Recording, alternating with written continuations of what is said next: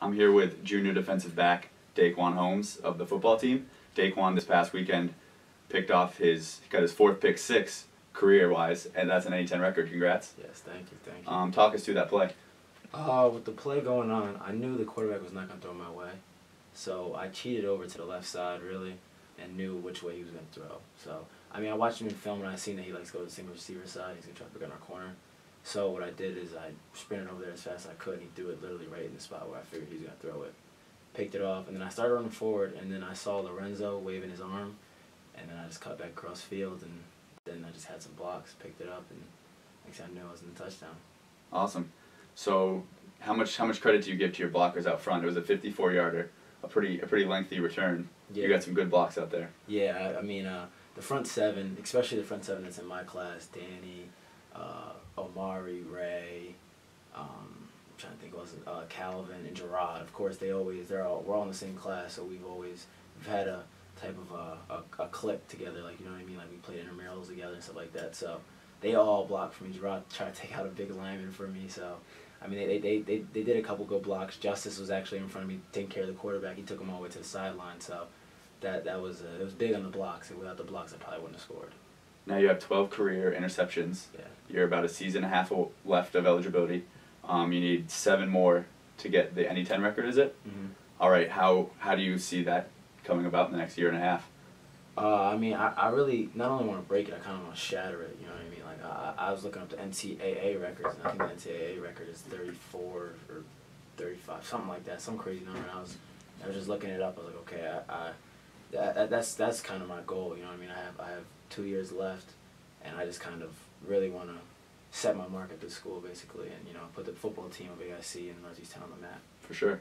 Now, last year you had a game with 2 pick sixes, I believe. One of them a 100-yarder. Yeah. Now you picked off a 3rd pass, but you cramped up, right? Yeah. What do you think would have happened if you hadn't cramped up and thrown that ball back to Mike Ford? I believe it was. I probably would have scored in that one too. I probably would have, because there was nothing but open field, and I was exhausted after that. I just ran so long that game, and so I was exhausted. Yeah. Well, once again, congrats, Daquan Holmes, NE10 record, 4 pick sixes and counting. Thanks, Daquan. Thank you. I'm here with AIC football coach Art Wilkins. Art, great season so far. You just won your first NE10 game. Recently, Daquan Holmes, your junior defensive back, set the NE10 record for interceptions returned for a touchdown. Kind of talk about Daquan a little bit. Daquan is not only one of the fastest people in the Northeast by track standards, but he has a real football sense. He knows when to go for the ball, when to lay back, and so he's a regular ball hawk. Now explain kind of. He said the play that broke it, he kind of cheated a little bit. Is Daquan getting thrown to like some of your other corners, or? No, Daquan is mostly free safety. He made an interception last year against Bentley to end the game, and we were playing him weak because they had Hill, that great receiver at Bentley, and he kind of came out of nowhere and intercepted the ball. So he reads the quarterback's eyes, he's reading the pass patterns, so he studies pass routes a great deal, and so based on knowledge, he has great anticipation besides the athletic anticipation that some great players have.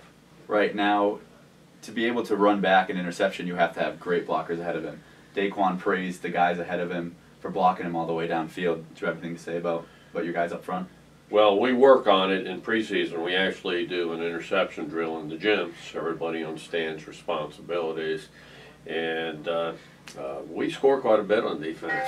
And so our boys really party when we have an interception.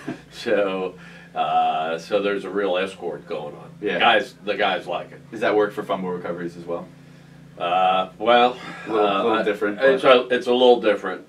What you'll see in a fumble recovery, we do work fumble recovery and scoop. We have scored several times on scoop touchdowns, and you'll see 3 or 4 guys trailing that, and people get excited about it. Again, that's a drill that we first started in the gym. Right. Daquan has 12 interceptions career, about a season and a half left, probably 15, 16 games at least.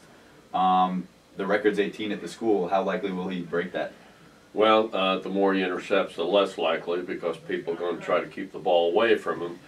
We had an All-American corner, Bob Parker, who was our career record leader, and Daquan's in line for that. It's just highly unpredictable, but it changed. It's kind of like having a big man in the center of basketball. You know, people get aware of it, they kind of stay away, so it changes your offense a little bit. And that's the kind of player Daquan is. So it's always nice to have the interceptions, but the fact of the matter is you may be causing a lot of other havoc if you're a player like Daquan. Certainly. AIC travels to New Haven tomorrow. Good luck, Coach, and the rest of the season. Thank you. We'll need it.